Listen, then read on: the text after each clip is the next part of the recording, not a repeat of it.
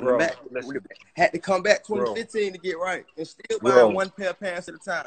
That shit used to fuck that budget up. It still fucked that budget up, but I do it in moderation now and shit like that because I got so many pieces and shit like that still. I still mix and match because you know rock and roll gear don't age. That shit never get old.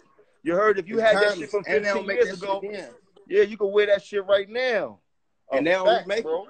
So it's gonna be you the only nigga with it. They don't remake the shit. They don't go back to the same shit. Nah, they don't do doubles because all that should be handmade, hand stitched. Got the Rolex with the chrome heart shit on it. I showed Take some watches. You showed them that watch I sent you.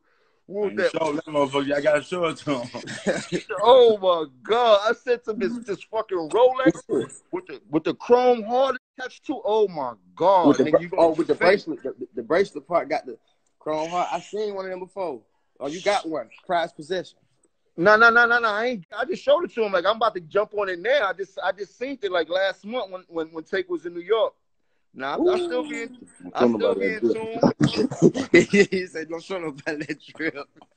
Yeah, nah. You see what I said? Don't show nobody that drip. Man. That's a private drip affair. Because niggas will take your shit and run with it and act like that was in your shit.